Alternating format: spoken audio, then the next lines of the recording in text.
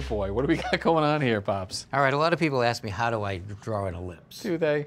Well, not really. Who are you hanging out with? But you know, lots of times we'll make a quick jig like this for something that's small, or we can even make it to run a router on, depending on what you want. You can make it any size you want.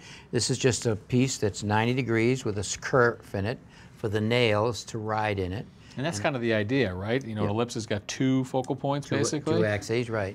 So all I do is I take the nails with my pencil that's sticking through, and I keep the nails in both tracks, and I'll draw half of the ellipse right here. Ring it around.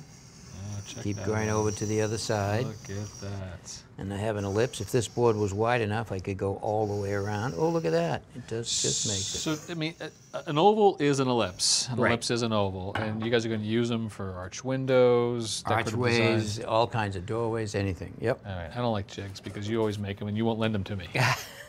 All right, but let's say you don't know how to or don't even want to make a jig and you've got to make an ellipse real quick. You can do it with a piece of string. Now we're talking. All right, piece of string, a couple of nails. Draw a center line wherever you want it to go. Let's say, let's try that. Put a So nail center there. line of the board this way, you're saying? In this case, I just use a center board, but you know, if you're doing a doorway or something, you have to figure it out a little bit different. Okay, so now I have 2 points that I can put my string on. I have a nail going in that string here. I can take this here. Now before I tighten it around there, I'm going to stretch it out to where I think the top of the arch will be. So I'm going to get that pencil that we're working All right, with. now wait a minute. I have a pencil in my pocket that's special. Let me show you what I did with it. All right.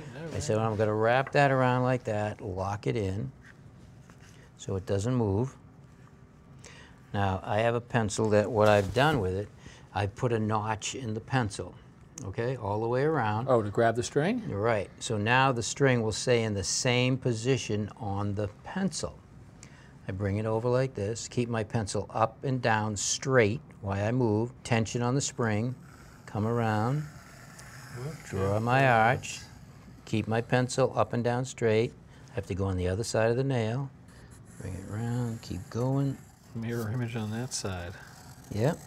Right around till we meet up with that one. Check that out. And there you have an ellipse drawn with 2 nails and a string. I mean, what you did was you decided what size ellipse you wanted, how far from the center to this outside edge right here on Right, the by shorter stretching line. my string. And Yep. once you get that, everything else draws itself. Right, but I can also change this too to make it a bigger string. Right. A looser string will give me a broader, tighter string will make it narrower. That is very clever. I mean, you just rolled right through there. Yeah, I mean, we've done that in a pinch lots of times on the job site. Nice tip, Tommy. Thanks for watching.